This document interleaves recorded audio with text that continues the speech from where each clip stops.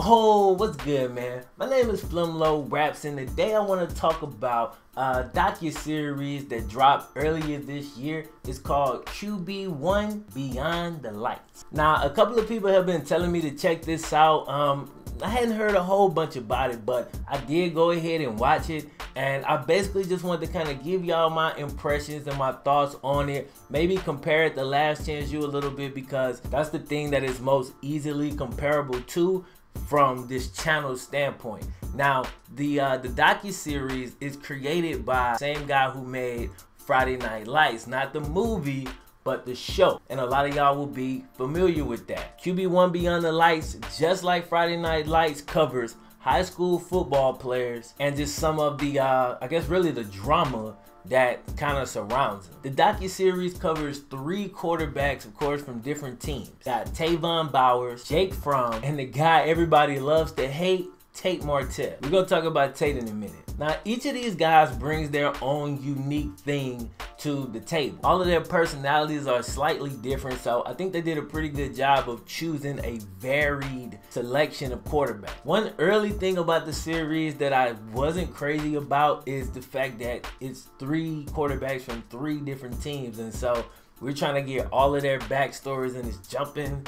You know what I mean? So it can be a little bit difficult to follow from that standpoint. But as the series goes on, you do get more into it and you learn more about each guy. Now, I should say real quick, I've only seen 4 episodes, and I think that's all that's available currently. It did say new episodes dropping on Wednesday, so it's 8:50 right now, and I've been working all morning, so I haven't had a chance to check, but there may actually be a new episode up right now. If it's not up right now, it may be up a little bit later. So this is really right on time. If you dig this, you can go ahead and jump on. You can catch the first 4 and the 5th. Also, before I continue, if y'all end up liking this, man, I may do more videos on it. I might do some spotlight videos on the players if y'all want to see that. We'll see how this video does, and we'll go from there. One of the cool things about this series is there's got to be one of these guys that you like. You know what I'm saying? Tavon is real laid back, almost nonchalant. Could be a little bit off-putting coming from a quarterback position,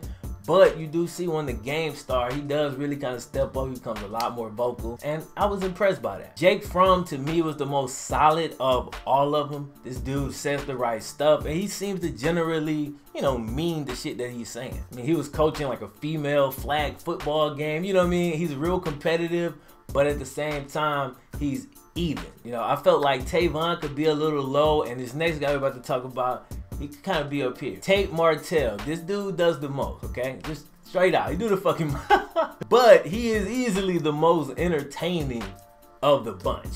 He talked a ton of shit. Some of his antics in the show I found fucking hilarious. I did read like some reviews, and like other people, they hate this guy. And I'm pretty sure a lot of y'all that have seen it also hate the guy. I look at it a little bit different. I'm looking at this shit for entertainment value. So guess what, Tate?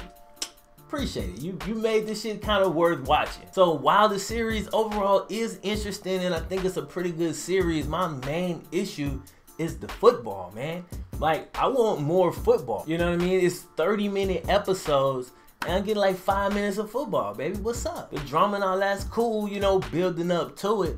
But when you build up to the game, in my opinion, should actually be the climax. And I just felt like the people who were editing it, there's so much drama that happens in a football game.